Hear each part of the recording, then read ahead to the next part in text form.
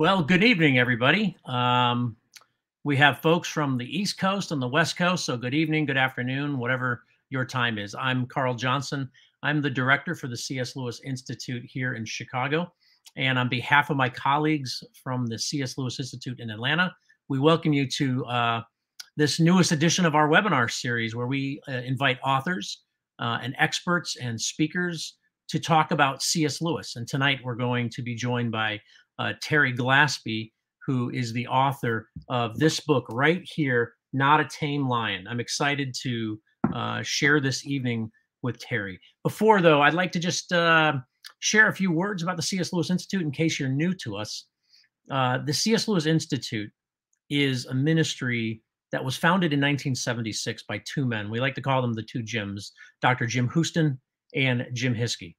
Dr. Houston had been friends with Lewis and has stated that the vision of the Institute was not to create more fans of Lewis, but to create more people like Lewis. Hence, our motto, or our tagline, if you will, is discipleship of heart and mind. And our desire is to build people up in Christ, in their faith, just the way Lewis was. Lewis was a man who was sold out for his faith in every area of his life. So that's what we try to do. And this webinar is just one of the ways that we try to minister to folks like you, to build you up in Christ, to help cultivate the mind of Christ and to live that out with your hands and feet.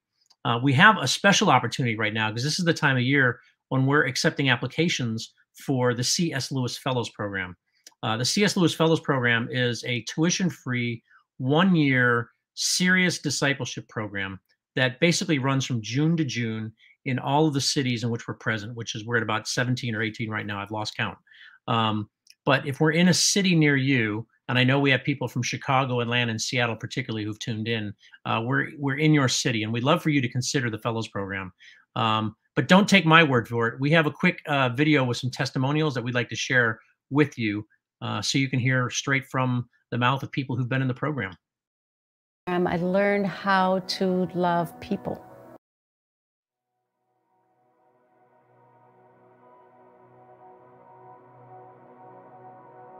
My life has completely 100% changed. I thought I loved Christ, and I did. But after the program, I learned how to love people through Christ. I think I'm most grateful for the relationships I've developed, with the people who were part of the program. We formed friendships that I think are there for life. So I think is the thing I'm most grateful for. One of the values is this is different than Bible studies that we have all gone through our churches or through other organizations or groups. This is a deep dive into so many areas that, quite frankly, we on our own don't take time to think about. That's how my life changed. All of a sudden, Christianity came back to me. It wasn't, because churches teach you what you can do for others, always what you can do for others, but they forget the condition of the heart of the people that are sitting in those pews. And I was neglecting my heart. And this program literally taught me, no more neglect. Now you have to really look at this heart and look at what God sees. Even though along the way, there were lots of times where I thought, Lord, why are you calling me to this assignment? Because this is too much. But then it turned out to be the best decision, one of the best decisions of my entire life. I've realized that I need to listen more and speak less. And that's been a huge realization, and also to think more of other people. Try and realize, how can I serve the other person? That, I think, has been a big change. So it was really a community and a family that helped when it was really hard to stay the course. And I'd say that I got to the end of it kind of in shock. I can't believe I did this. I can't believe it. It was as great a feeling as when I graduated from college even. I've realized that I need to spend more time in both the Word and on my knees. So that has changed since the Fellows Program. I never did that 2 years ago. I changed. I truly changed as a result of learning what I did for those 2 years in this program. You'll discover things about yourself that you never imagined that will increase your love for God, which will increase your love for every person you see and meet, on how to live an abundant life rooted in love and overflowing love. So if that's your aspiration, the Fellows Program is definitely for you.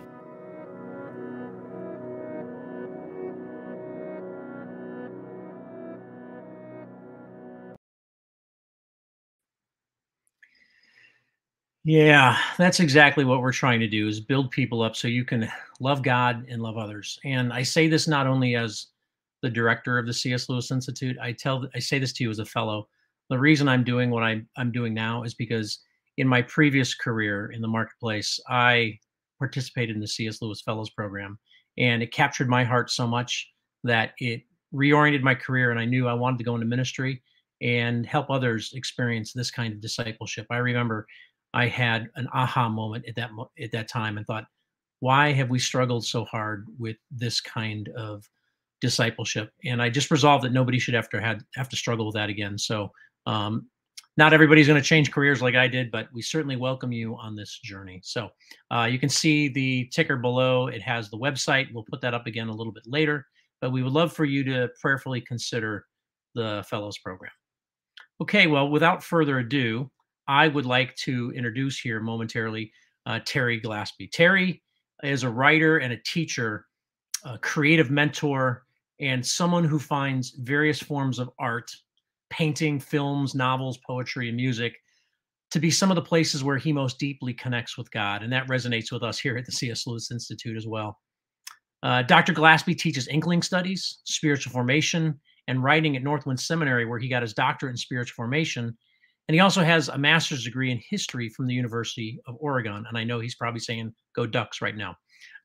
Terry's written over a dozen books, including Discovering God Through the Arts, 75 masterpieces every Christian should know, fascinating stories behind great art, music, literature, and film.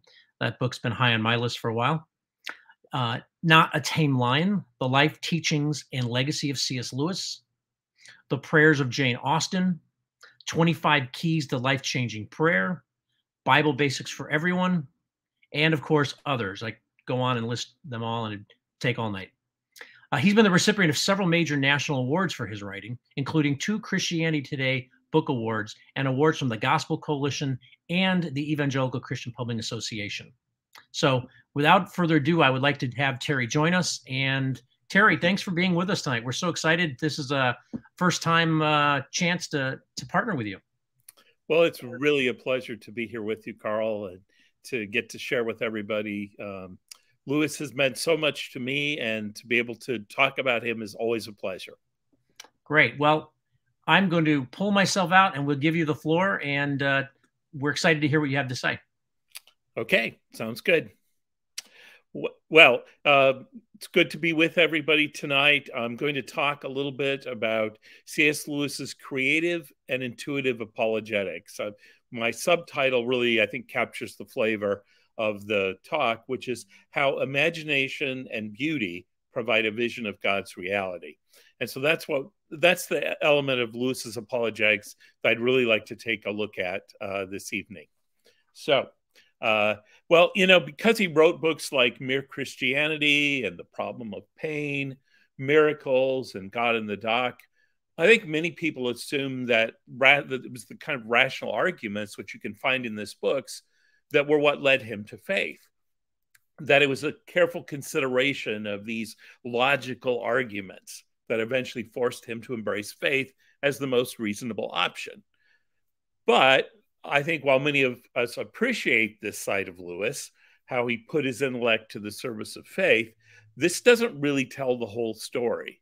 Because while logic and reason were important to him, perhaps even more crucial on his own journey to faith were the experiences that arose from beauty and imagination, and the way that these opened a bigger vision for the world and hinted at what the ultimate meaning of the world might be.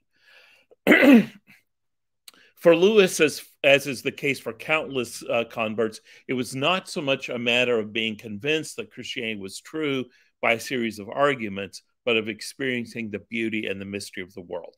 And in response to finding that only a grace-suffused Christian vision of reality was what could answer the deepest questions in his heart and in his mind. So in this talk, I'd like to highlight 3 approaches that Lewis took toward communicating the Christian message. The first one, which you see on the slide there, is the rational. The second is the imaginative, and the third is the intuitional. Now, I'm going to put the greatest emphasis tonight on the second 2, as we search for an understanding of how imagination, intuition, and beauty were key to Lewis's communication of what Christianity means in the lives of Christ followers. And I think they were also key to his own path to faith, and we're going to look at that. I believe that the intertwining of these last 2 approaches offer a powerful model for effectively communicating the Christian faith, especially in our skeptical, cynical, postmodern world. But let's start with a brief look at the promise and the limitations of rational apologetics. Now, when using this approach, as I put on the slide, the rational approach seeks to defend Christian belief by logical argumentation and intellectual persuasion. Now, when using this approach, Lewis marshals his amazing intelligence to defend Christianity and to argue against competing philosophies. A lot of us owe a lot to the kind of books that he wrote in which he did this. He saw this kind of approach as necessary in the face of modern criticism. As he writes in The Weight of Glory, which we can see on this next slide, to be ignorant and simple now, not to be able to meet the enemies on their own ground, would be to throw down our weapons and to betray our uneducated brethren who have under God no defense but us against the intellectual attacks of the heathen. Good philosophy must exist, if for no other reason than because bad philosophy needs to be answered. Well, throughout his life, Lewis was not hesitant about using reasoned arguments for faith because he was convinced that Christianity was reasonable at its very core. He often tried to integrate reason and imagination in his approach. In fact, his earliest Christian book, The Pilgrim's Regress, actually has the subtitle, An Allegorical Apology for Christianity, Reason, and Romanticism. He was trying to put it all together. He wants to provide an alternative way of seeing, of thinking, of experiencing life, and of understanding the world. And in this and other books, Lewis wasn't so much setting out to prove that Christianity was true, but to show that it was reasonable and plausible.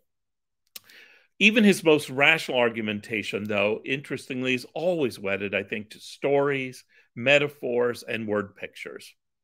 He tends to use both words and images when he wants to make his point, but he always understood the limitations of a purely rational and reasonable apologetic approach.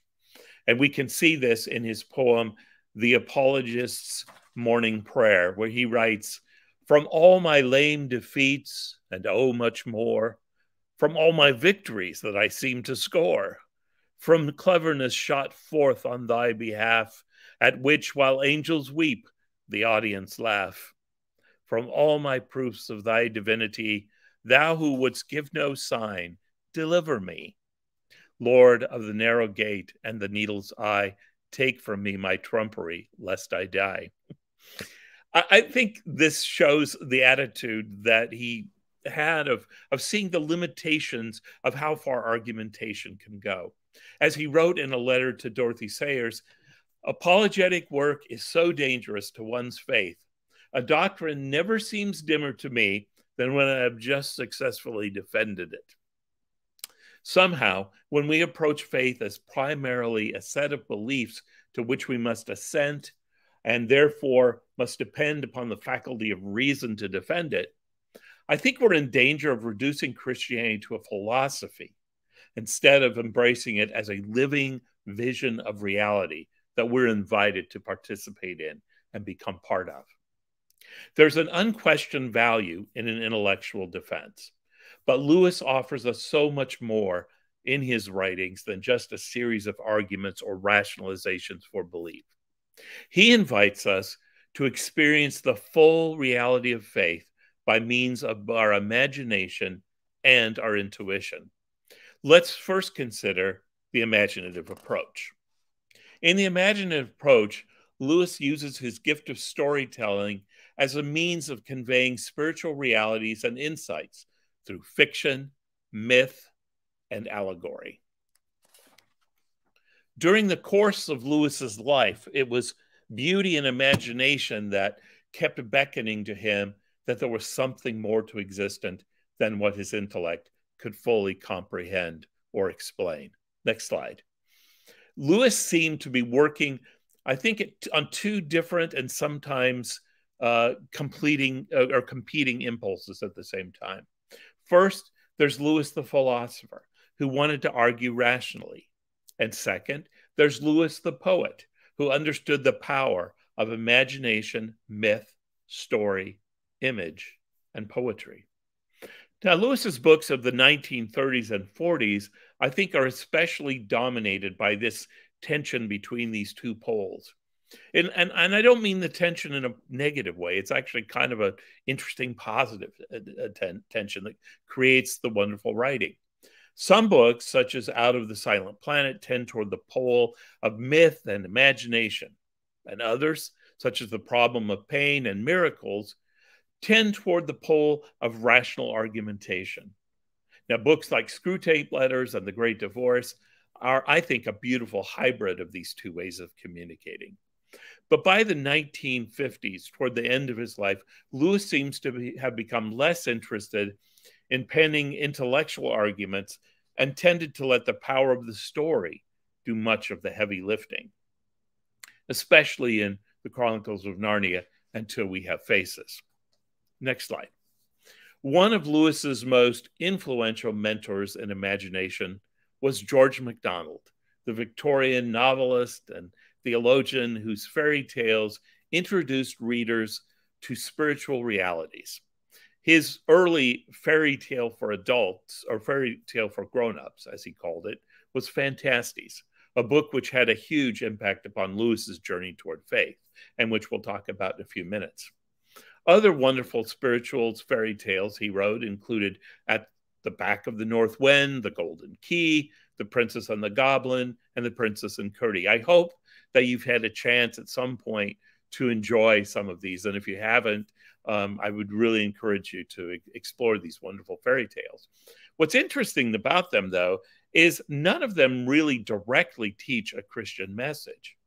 But what all of them do have are powerful images that point toward a spiritual realm, a realm other than our own. And they reveal something about how that other world, how that spiritual realm operates. Well, I think through his own fiction, Lewis sought to do something similar to what he had learned from his great master. The first fruits of it were his allegorical story, The Pilgrim's Regress. Now, The Pilgrim's Regress is modeled on, of course, on Bunyan's famous classic allegorical work, The Pilgrim's Progress. And Pilgrim's Regress is both a veiled kind of autobiographical retelling of his own journey to faith and an argument against the philosophical trends of Lewis's day. His targets include, in the book, Sigmund Freud, philosophical materialism, and various secular versions of romanticism. But the approach in this first really fictional work of his, after becoming a Christian, is generally anything but subtle.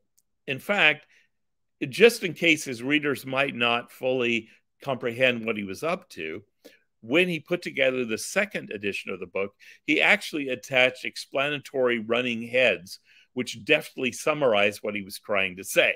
One of them, for example, says, quote, "Why all accounts of the unconscious are misleading," unquote. Well, when you have to do that, it's perhaps a sign that you have failed to fully trust the story or the art of storytelling. Of course, this being a work of Lewis, it still, contains so many unforgettable moments. And it's a wonderful read. And it's especially notable for being the first book which introduces the argument for desire, from desire, which is something he would revisit throughout his writings. But I would say, too, though, that the story often gets weighed down by long philosophical discussions by the characters, and there's a lot more telling going on than showing. I think it succeeds more as a work of apologetics than it does as a work of fiction.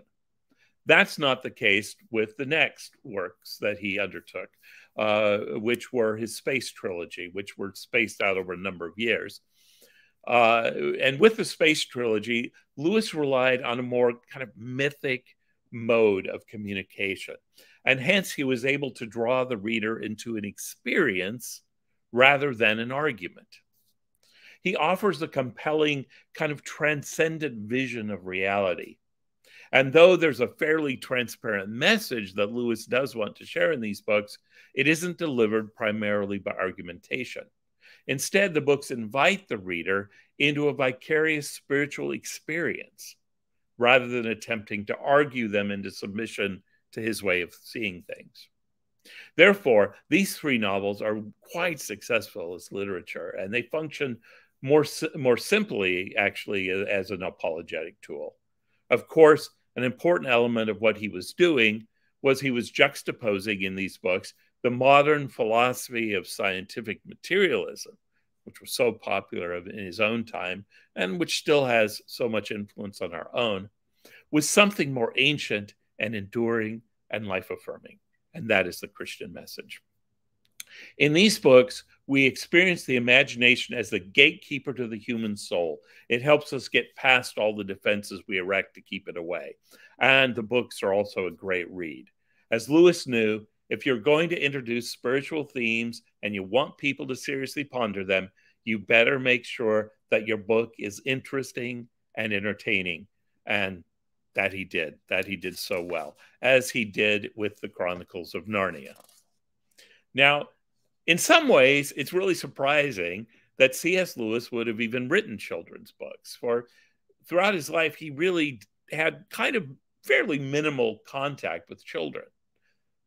But I think what Lewis did have was a childlike joy and a childlike curiosity about life, and especially a childlike belief in the wonder of God and God's created world. And for me, reading these books is actually a spiritual experience in itself. In Narnia, what we experience is theology as image rather than theology as proposition. The concept of faith is actually embodied in these stories.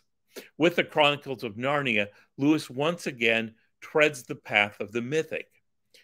But these books can be read on two levels: merely as entertaining and engaging children's stories, or as fodder for contemplation on the meaning of the biblical story of Christ and of the practices and disciplines of Christian living.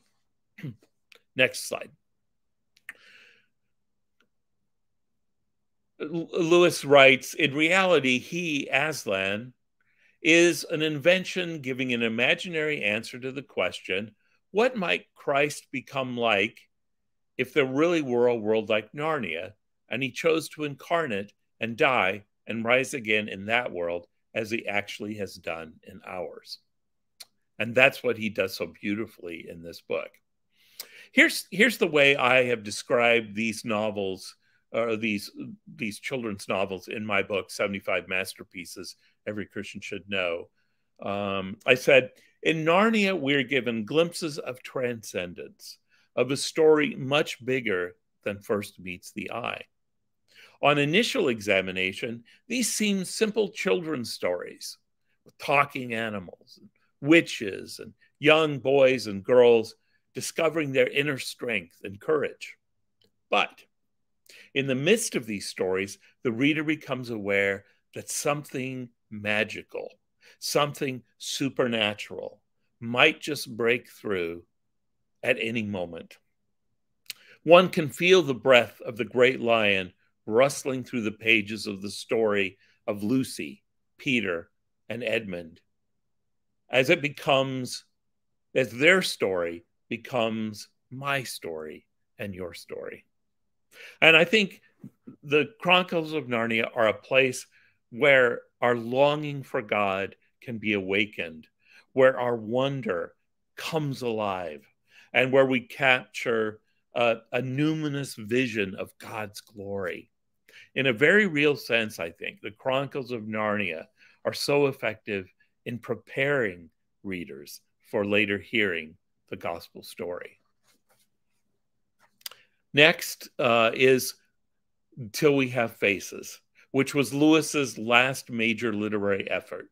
And it has a complexity and sophistication in a way that it deals with the world of myth that really isn't found in any of its predecessors. Lewis's retelling of the Cupid and Psyche myth is a forum for exploring such weighty issues as suffering, human and divine love, the nature of God's self-revelation, and the transformation of the self. Quite unlike anything that preceded it, Lewis embeds any apologetic messages deep into the soil of the story itself, which leaves the reader with the joyous surprise of discovering these truths for themselves, rather than having them clearly pointed out. In one of his letters, Lewis talks about this important aspect of self-discovery in the best of mythic writing. He says, the same story may be mythical or symbolical to one person and allegorical to another. When I first read George MacDonald's stories as a boy, I was overwhelmed with a sense of significance, but I couldn't have identified any one thing in them with any idea, nor got the significance of the whole conceptually apart from the story.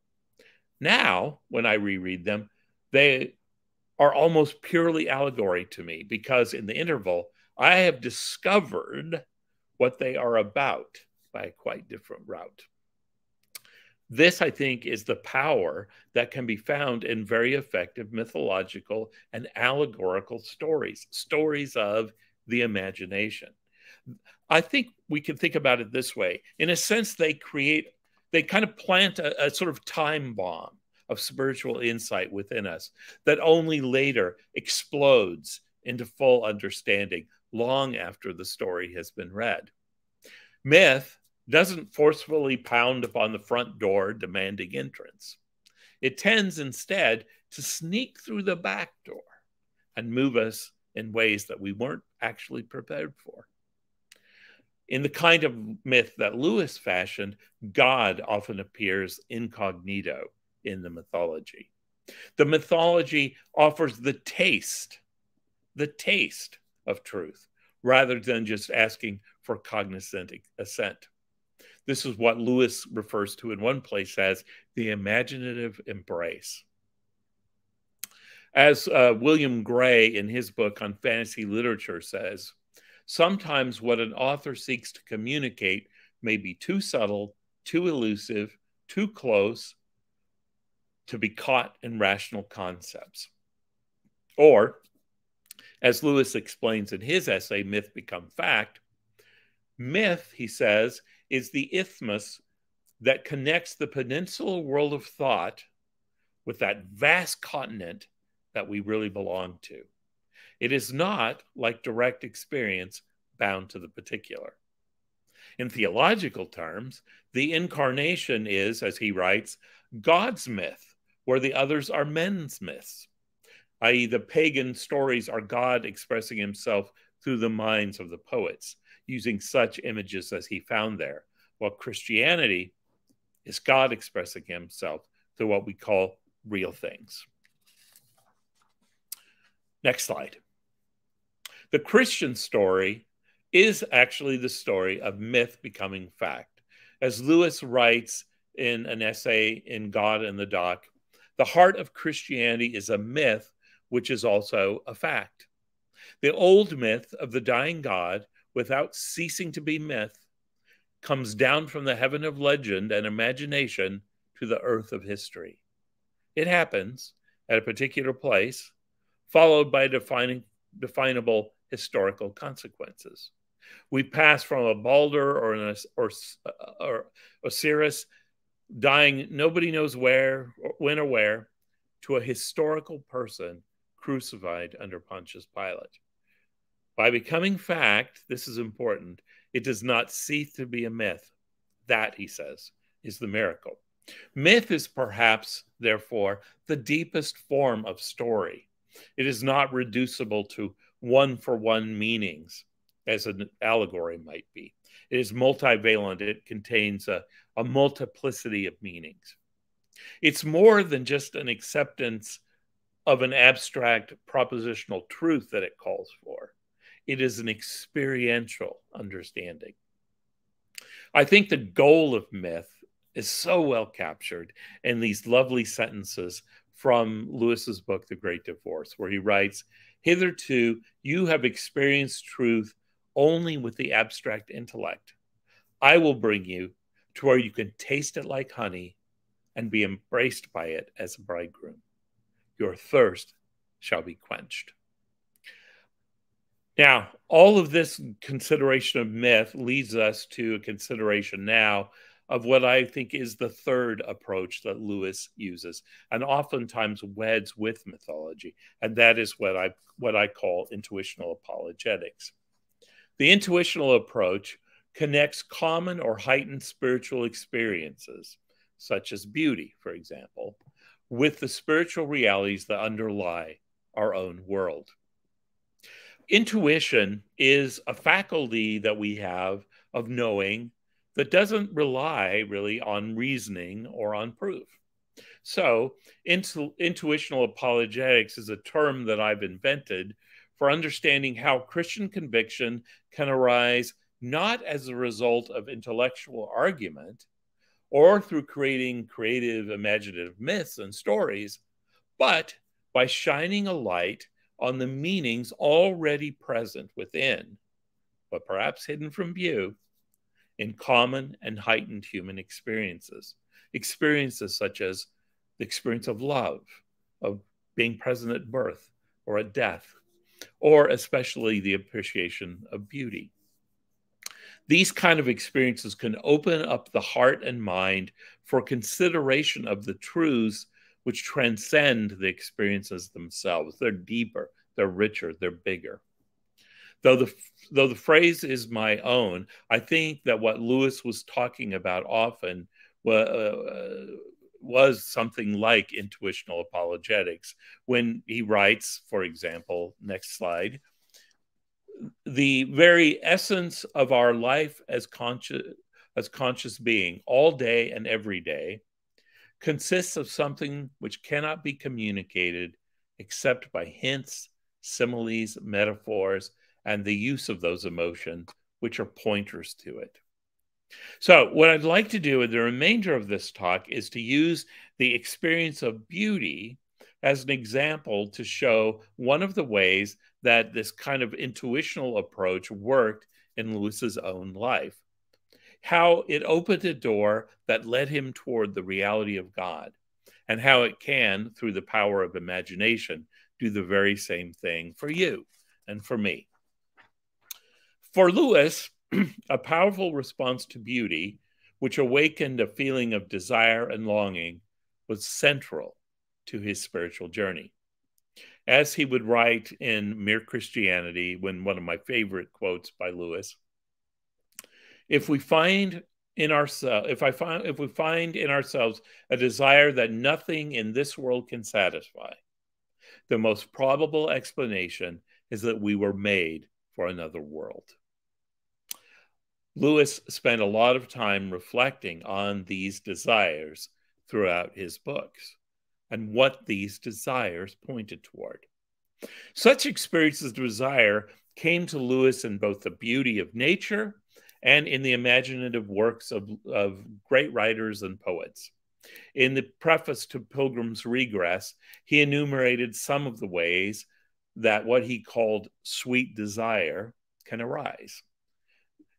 As he says, it's that unnameable something, desire for which pierces us like a rapier at the smell of a bonfire, the sound of wild ducks flying overhead, the title of the well at the world's end, the open lines of Kubla Khan, the poem by Coleridge, or the morning cobwebs in the late summer, or the noise of falling waves.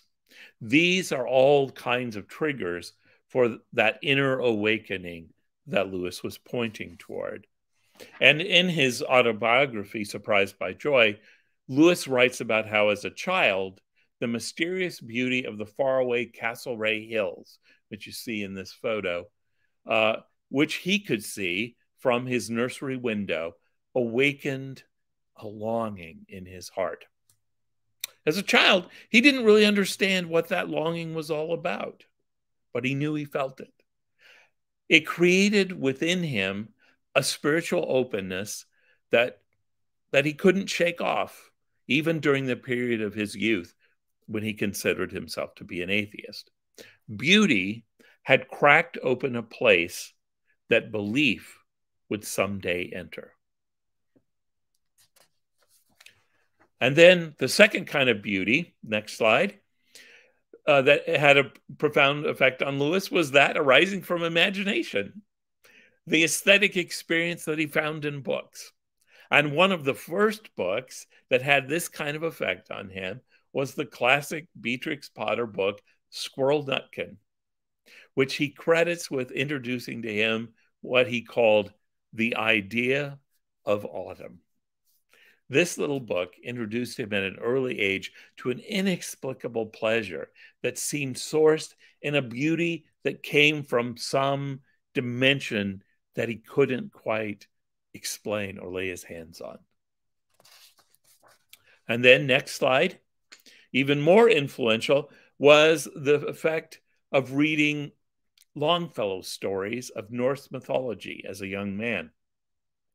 It wasn't so much the content of the poems he wrote later, but rather the music and the magic of the words, which produced in him this intense desire and a longing within him as he read the words, "Balder the Beautiful is dead, is dead." Well, Lewis didn't even know who Balder was, nor did he really understand the source of the feelings that he felt when he heard those words or when he read those words. But they were inescapably urgent within him. In Surprised by Joy, he writes of this experience. He said, "Instantly I was uplifted into huge regions of northern sky. I desired with almost sickening intensity something never to be described." Some years later, the story of Siegfried and that mythology had a similar effect on Lewis, and he found himself once again desirous of that experience, desirous of a repeat, in fact, of that original experience that he had had. And next. And then there was his profound experience upon reading that mystical fantasy novel by George MacDonald called Phantastes. He found a copy in a bookstall in the train station while waiting for an overdue train. And what he found is that his soul was overdue for just such a reading experience. He later said that reading this book, quote, baptized his imagination. It literally began to reorient the way he understood his life, and it opened him to spiritual possibilities as he glimpsed a world of beauty, holiness, mystery, and innocence within the pages of this fantasy novel. Now, I think it's interesting and something worth pondering that this first really significant step in Lewis's journey toward faith was not initiated by reading a book of theological arguments, nor a collection of inspiring devotional thoughts, or even a personal testimony of faith, but by this strange and mysterious spiritual fantasy book that further awakened something inside him and caused him to begin to look at the world in a new way. And when his conversion finally came about, it was even in the context of a discussion about mythology, a discussion that took place during an evening ramble along a wooded pathway near his rooms in Oxford called Addison's Walk. The mature Lewis would write books of apologetics and theological reflection, but he always embraced the power of beauty, imagination, and story as being highly effective tools for pointing toward the faith. Most Lewis fans, I think, can point to moments in his fictional writing that had that same effect on them that Phantastes had on Lewis himself. An awakening, a response to a spiritual call. And once you have partaken, for example, of the Chronicles of Narnia, the world outside the wardrobe begins to take on the transforming glow of that deeper magic. Now let's take a look then for a moment at beauty as a pathway to faith. The experience of beauty points toward a different way of seeing. That's why it's so effective in pointing us toward faith. It's perhaps the first step in preparing ourselves to really hear the gospel. I think sometimes we're so busy trying to make the case for Christianity that we fail to see the power in letting our experience of beauty and imagination point the way towards something profound. There's always a place always a place for traditional apologetics and intellectual arguments for faith. I'm not saying there isn't. But I wonder if we're often ignoring a simpler and more effective way of pointing others toward truth, a way that is potentially more resonant with the skeptical, cynical, postmodern mind, which we come face to face with in our own day. Next slide.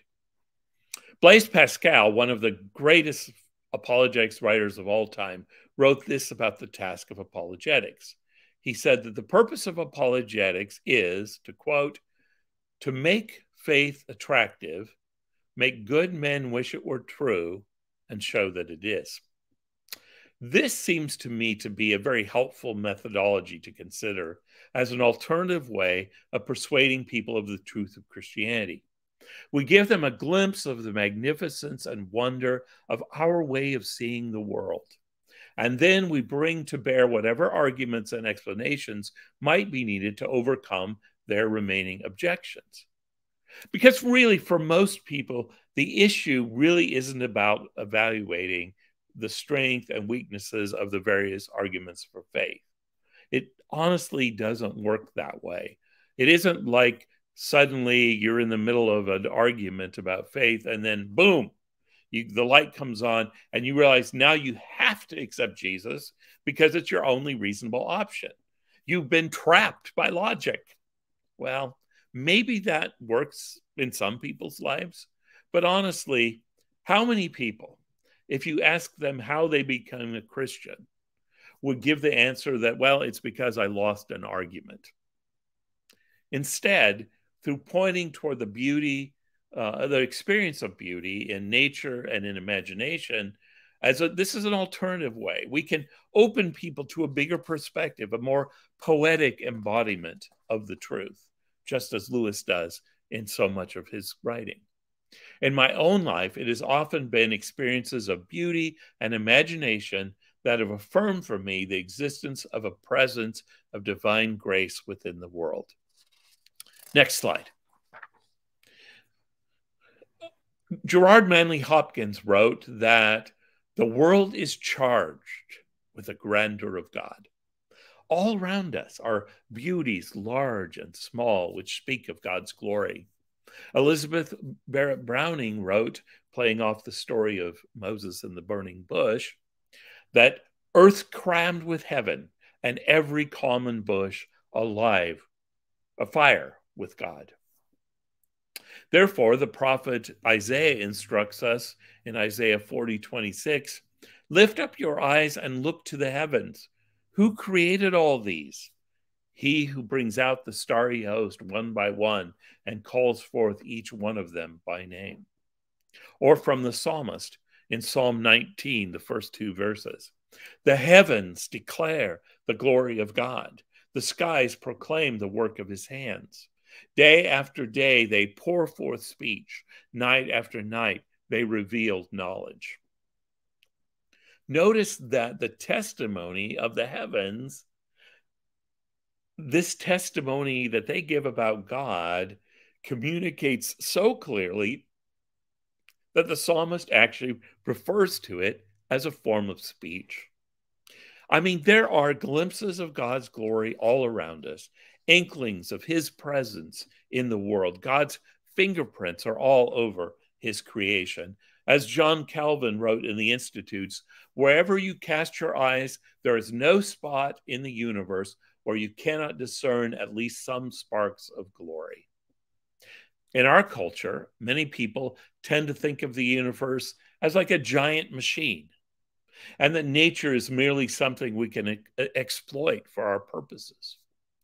But the artist and the Christian are both trying to get people to see that there's something more than that going on, that the universe is more like a grand opera than a book of equations. Next slide. So, what can we learn from Lewis's example about responding to beauty and imagination? Well, here are three suggestions for how we might respond. First, we can celebrate and create art that provides a glimpse of divine beauty and a vicarious experience of what faith feels like from the inside. By so doing, we can help people feel their way into faith through helping them see the world from a perspective they might never have considered before. Art can effectively sneak past all the objections people might have and prepare them for a moment of revelation. Now, this won't happen if our art is simply propaganda produced to make an argument for truth. Then this is the sad state of so much Christian art, and definitely not the case with C.S. Lewis's art. We must be honest about our shared humanity, and we must tell the truth, even the sometimes uncomfortable truth. Our goal should not be just to inspire, but to cause people to engage in a little wrestling, just like Jacob wrestling with the angel. Our goal should be to create, I think, a habitable space for belief and help people feel their way into that space. We can provide a glimpse of what the world looks like from inside the Christian worldview rather than merely offering an alternative intellectual posture to them. When we get people thinking deeply and wrestling with reality, reality will begin to disclose its deepest meanings. Ultimately, at its most effective, I think art is not so much about providing answers as it is about provoking the right kinds of questions. Great art helps us ask better questions, the kind of questions that actually can bring us to the place of understanding our need for God. Maybe our goal isn't so much to out-reason the unbeliever as it is to out-narrate them, to tell a bigger and better and more beautiful story about the meaning of existence. And then we can celebrate and create art that opens up a window to a new and more grace-filled way of thinking. In his book, The 3 Ways of Writing for Children, C.S. Lewis imagines a boy who's reading a fairy tale. We'll look at that on this next slide. Fairyland arouses a longing for he knows not what.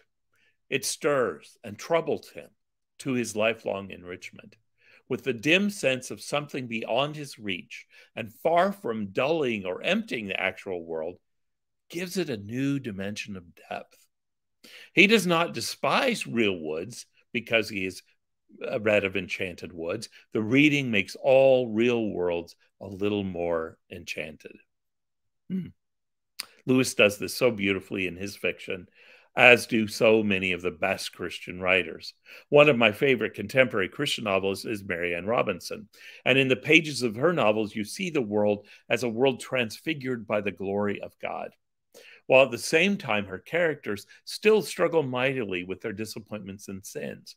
But as you inhabit the world through the eyes of John Ames, the pastor who is at the center of her award-winning novel Gilead, you get insights like this.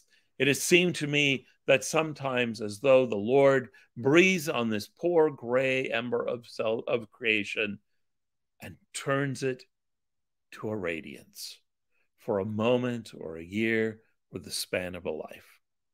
Perhaps it is such revelatory moments that cause a response like that of Mark O'Connell in his New Yorker review of her book.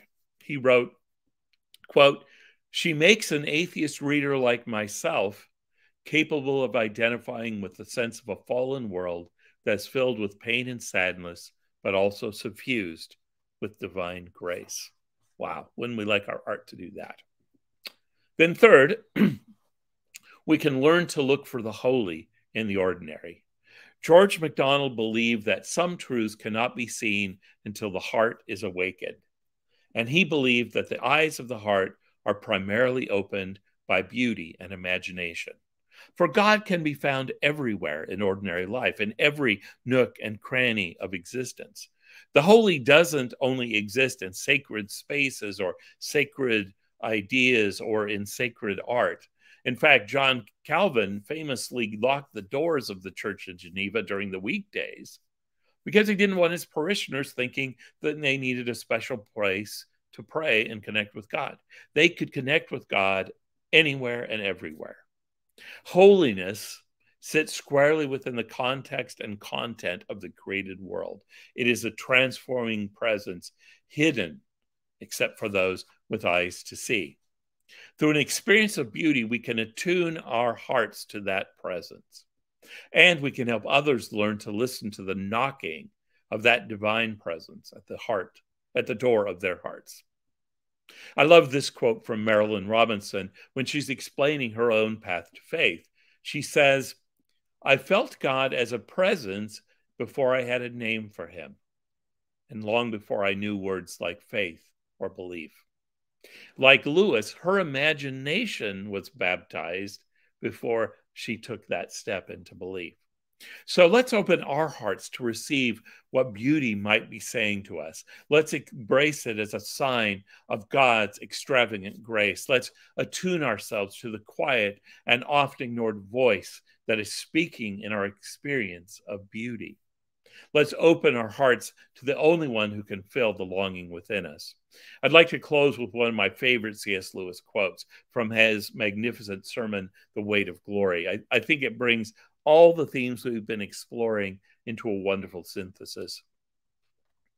He writes, "God has given us the morning star already. You can go out and enjoy the gift on many fine mornings if you get up early enough. What is more, something the books on aesthetics take little notice of. But the poets and the mythologies know all about it. We do not want to merely see beauty, though God knows even that is bounty enough. We want something else that can hardly be put into words, to be united with the beauty we see, to pass into it, to receive it into ourselves, to bathe in it, to become part of it. For if we take the image of Scripture seriously, we believe that God will one day give us the morning star and cause us to put on the splendor of the sun. And then we may surmise that the ancient myths and modern poetry, so false as history, may be very near the truth as prophecy. At present, we are on the outside of the world, the wrong side of the door. But all the leaves of the New Testament are rustling with the rumor that will not always be so. Someday, God willing, we shall get in. Imagination and beauty give us a glimpse of God's glory, which can be perceived in the world around us. That world is a testimony to the sacred holiness of what he has created. Imagination, intuition, and beauty give us eyes to see. And then on this final slide, if you're interested in exploring some of these ideas further, they inform all three of these books that I've written. So thank you so much for allowing me to share with you some of my excitement about the way that beauty and imagination are such a gift that Lewis points us toward. Thank you. Well, thank you, Terry. I'm leaving that slide up just for a few more seconds for folks to screenshot it or write things down, because I think they're going to very much relate to some of the questions we have for you as to where to go for ideas and instruction on these things. And it sounds like you've already laid some of the foundation for us on this. We'll get started with questions, and I'll ask a few first. We don't have a whole lot queued up, but I'm sure they're going to come once we get dialogues going. Just right on the platforms, folks. Just type in a question if you have one for Terry, and we'll dive in. But for now, you said something that really struck me in regards to art. I loved what you mentioned about how it's not necessary, and I may butcher exactly what you said, so correct me, but it's not so much about providing answers, but it's more about provoking questions. And I wonder if, you could say a little bit more about that, but also we can go back to the tried and true faithful C.S. Lewis, Tolkien, and the folks that we come back to. But I'm so glad you brought up Robinson, and I'm sure there are others, and you may cover some of this in your books. But today, where is this kind of stuff being produced? Because you mentioned sort of the cheesy copycat versions of Christian art that we see, and good intentions in trying to create something, but the church used to be the center of the arts.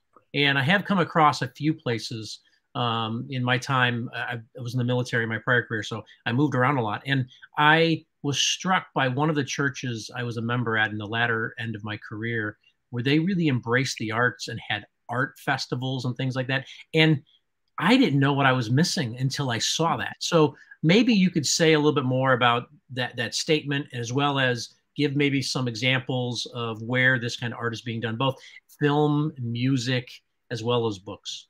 Yeah.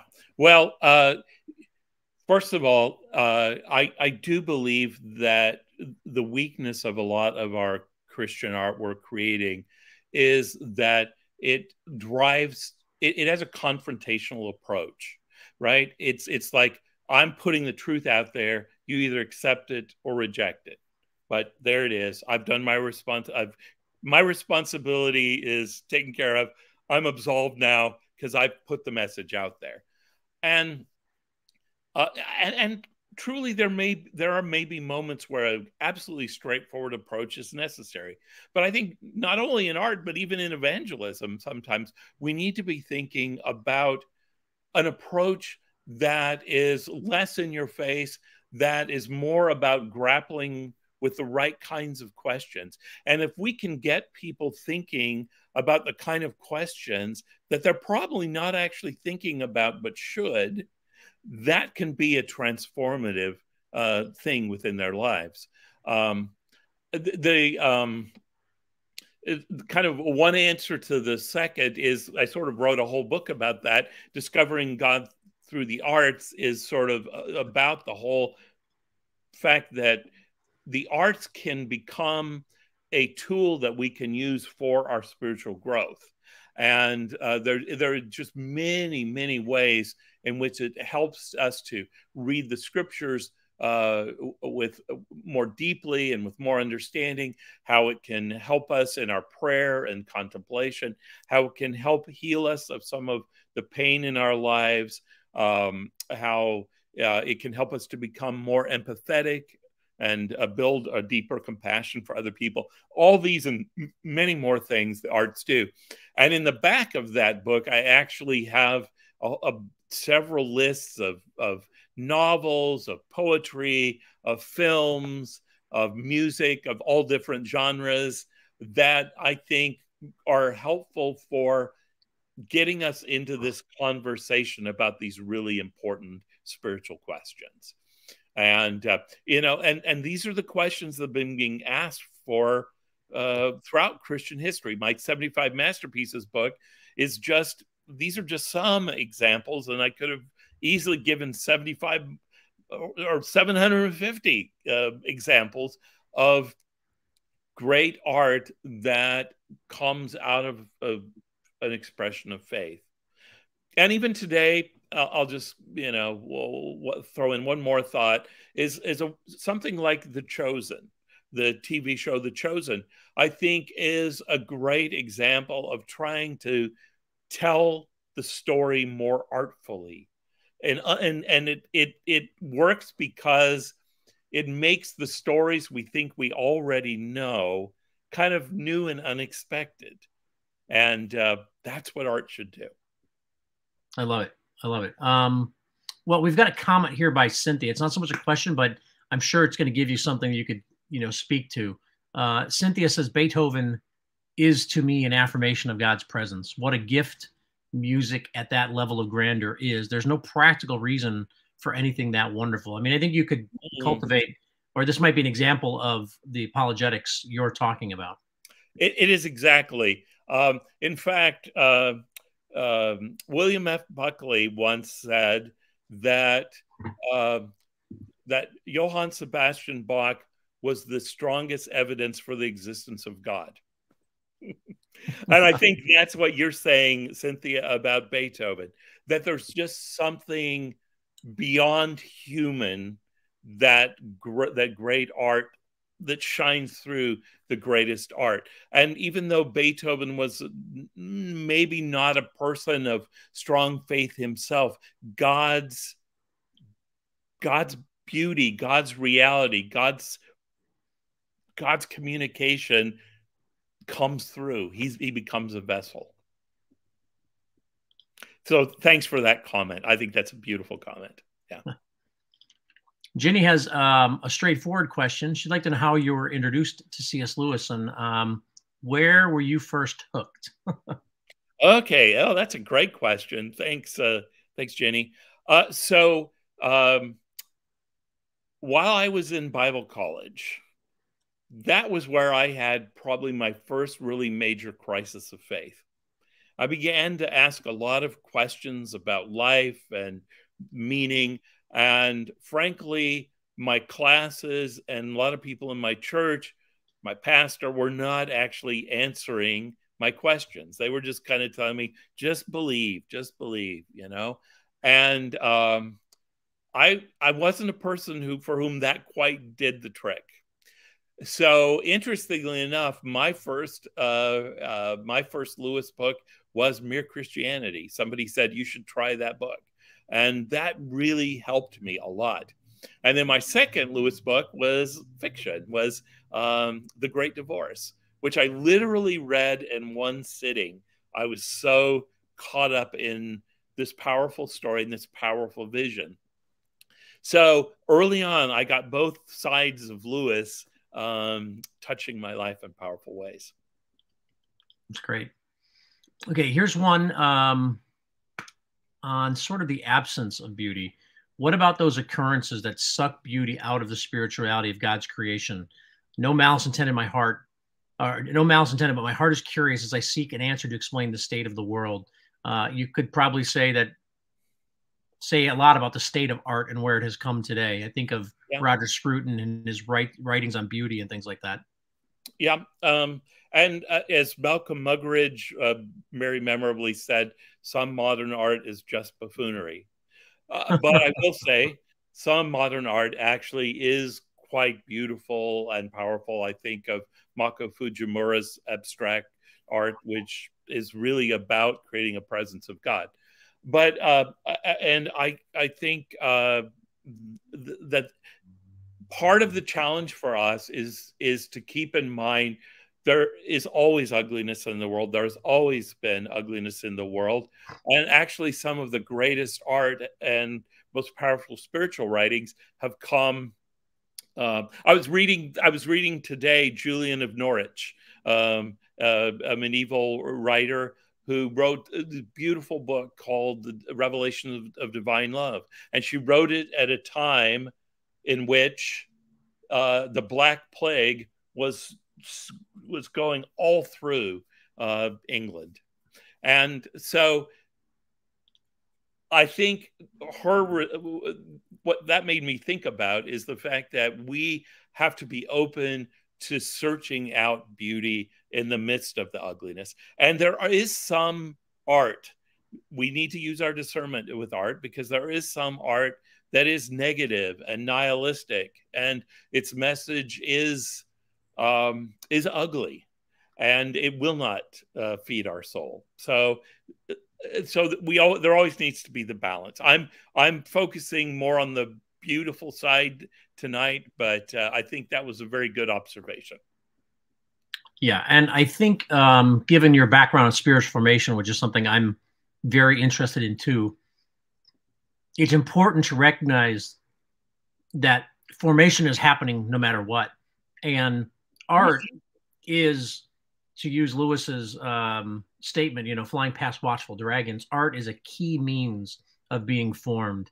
And so I think it's not a matter of if you're being formed, it's a matter of what is forming you. And so what you're talking about with the types of art, maybe you could say something about that.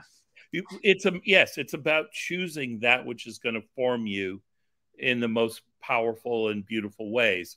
In fact, that if I was to describe the book, Discovering God Through the Arts, my whole point in that book is that art is actually a tool for spiritual formation. All the arts are. They're tools that we can use for spiritual formation.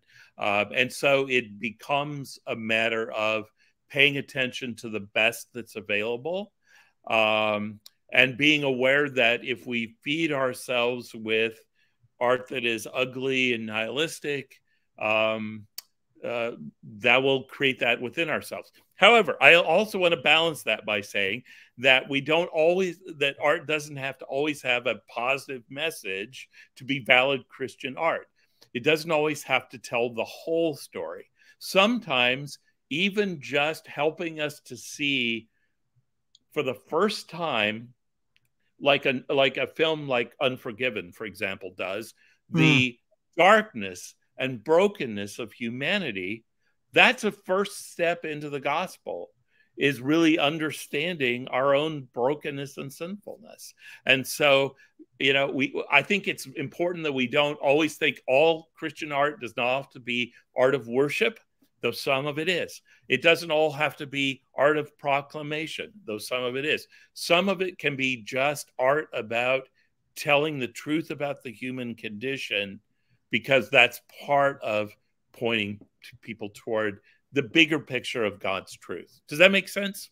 Absolutely. And I think it's a great just apologetic rule in general. Sometimes we're not going to be able to give the whole, depth and width and breadth of the message. We may just ask questions to provoke a response or to give somebody something to sit with. And I can think of a number of films or TV shows that can really slowly sink in, to press upon the human condition, the state of the world, my need for, to invoke the need for desire. So I think sometimes, and I think you did a good job saying that there's always a place for the typical rote sort of intellectual syllogistic version of apologetics. We'll never not need that. No, we do need it. Yes. Yeah, we definitely need that. Undergirds a lot of this, but I've come to see the need for displaying the beauty and the goodness of the message so people can come to realize its truth. And I think for so long we've done it the other way around. We've argued for the truth in order for them to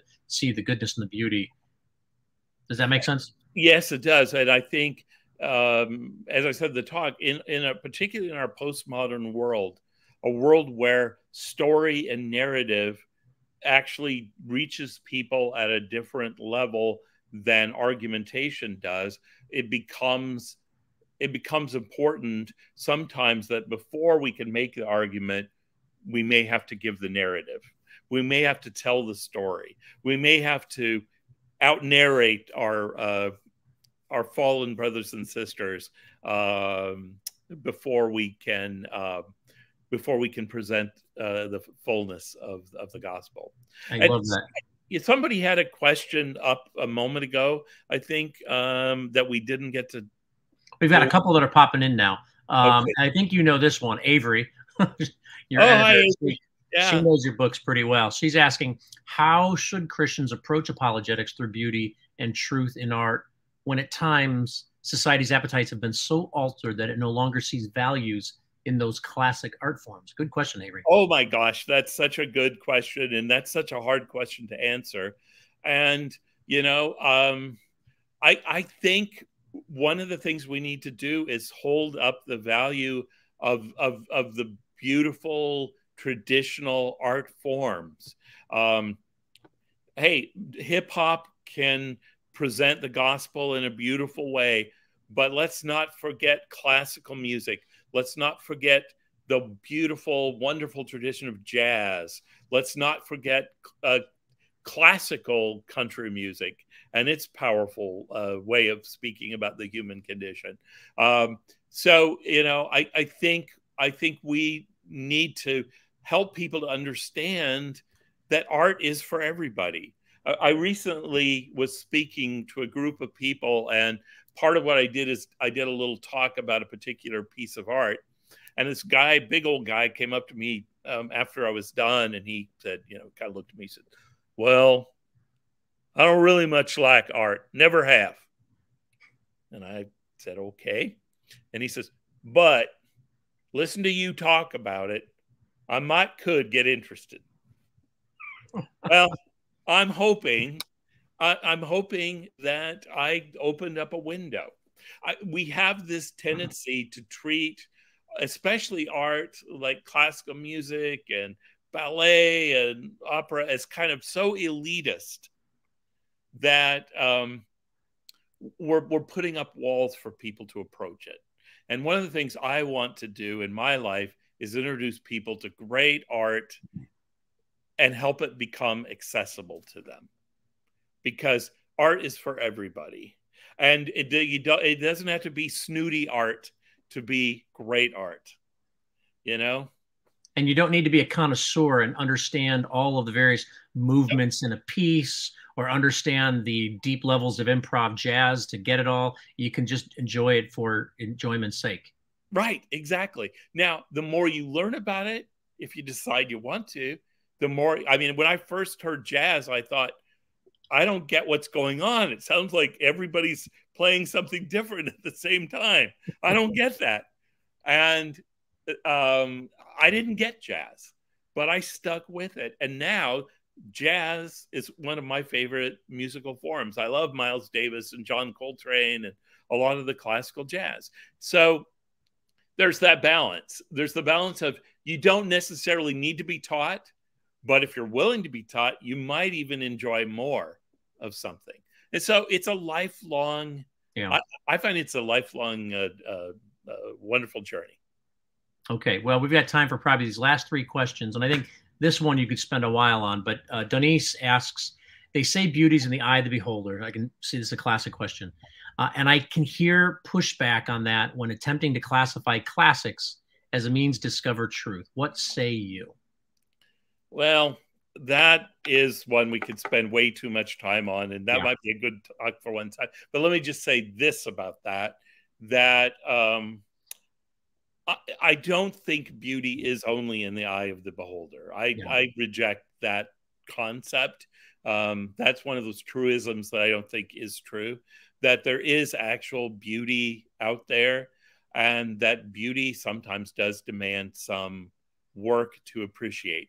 I mean, you think about it, an artist or a novelist takes maybe a year to write a novel that we read in a short time, or even think about a painting where you might spend months creating a painting.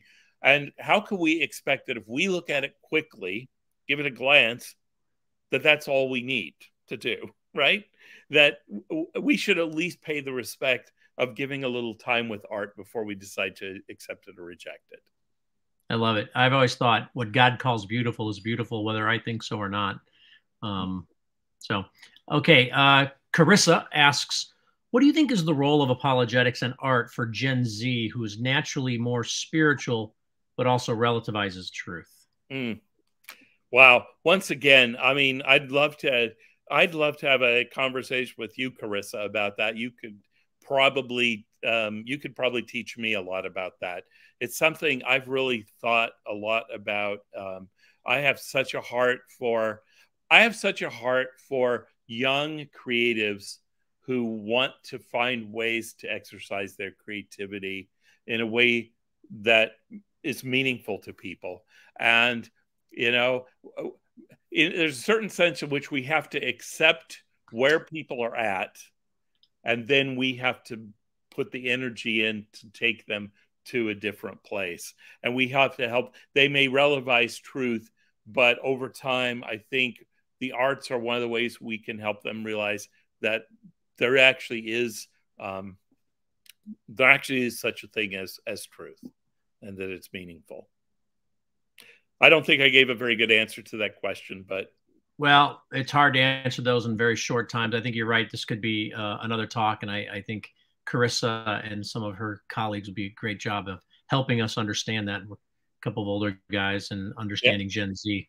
My good buddy Jason here asks, why do humans want to be part of beauty when we see it? Oh. Wow. I'll just say, I don't know the answer to that question, but I know exactly what it is talking about. I remember recently driving by, it was a foggy evening, and the fog was kind of sitting low in a field nearby where I was driving.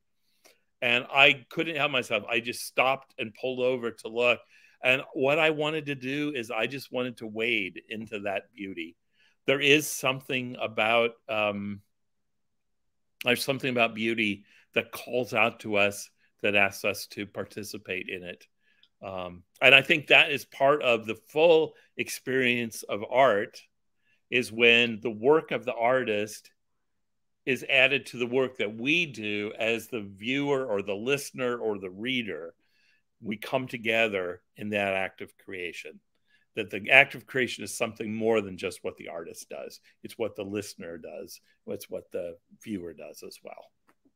Yeah, and I wonder if it's something, you mentioned Mako Fujimura. You're making me think of, and I won't even try to say the name, but he's introduced and brought into the conversation the art of broken pottery. Oh, yes. Maybe you could explain that better than I, but I found that to be a beautiful metaphor for something God is doing in us to make us beautiful. Yeah, and I'm not an expert in like he is in Japanese art, but there is something about taking the broken pottery and you put it together with gold. You know, you use gold to put it back together, and then you've created something new out of the brokenness, which is exactly what God does with our lives. And really, any art we offer to God is probably broken in various ways by our own sinfulness, and yet it still can reach people, which to me, that's a very powerful message. It says, when I want to share Jesus' love with somebody, I don't have to be perfect. Yeah. Yeah. Well, do you have any closing comments for us? I've just kind of put up the words from your slide on the intuitional approach for folks, but any parting comments or encouragements or admonitions for us as we try to live this out in our own day-to-day discipleship? I don't know what specifically I could add other than just saying this is a journey that I'm on. It's a journey of learning. I'm experiencing. You know, I would just invite people to join me in this process. And I'd love to hear from others about what they've experienced. If you want to write me, you can write me through you can contact me through my website, terryglaspey.com, and happy to interact a little bit. Great. And we actually have an opportunity for everybody. Coming up next week, we're doing an event with Russ Ramsey, Discovering Beauty, Goodness, and Truth. Believe it or not, this wasn't planned. We invited Terry to come speak tonight, and our colleagues in Washington, D.C. planned this one. And Russ is the author of Rembrandt in the Wind. You're probably familiar with that one, Terry. Yeah, it's a wonderful book. I might have to tune in to watch this myself. I think I could learn a lot from Russ. So Russ is wonderful. He's been a guest on our podcast, Questions That Matter, and this is a continuation of that discussion. And he just does a great job diving into some of the classic art. So some of the questions we had based on that makes classic art a little more accessible for those of us who don't know the difference between a Rembrandt and a, you know, name another one that's not coming to mind because I'm on the spot. But the different artists, sometimes I'm not sure who's who. So this is going to be great for someone like me. And I'm sure those of you who are tuned in are probably like me, unless you're like Terry and you've written a couple books on this. So thanks for joining us tonight. Terry, we've been excited to have you tonight, first time, and definitely not going to be the last time. We are looking forward to doing more with you in the future. So keep writing, and we're excited. Let me just give another plug for his most recent book, Not a Tame Lion, through Moody Publishers. And we're excited to have you as part of our extended community, Terry. It's great to share with you today. So thank you. Everybody, have a great night, and join us next week for Russ Ramsey, and keep an eye out on our email lists and social media. We will have more events like this soon. Have a good night, everybody. Good night.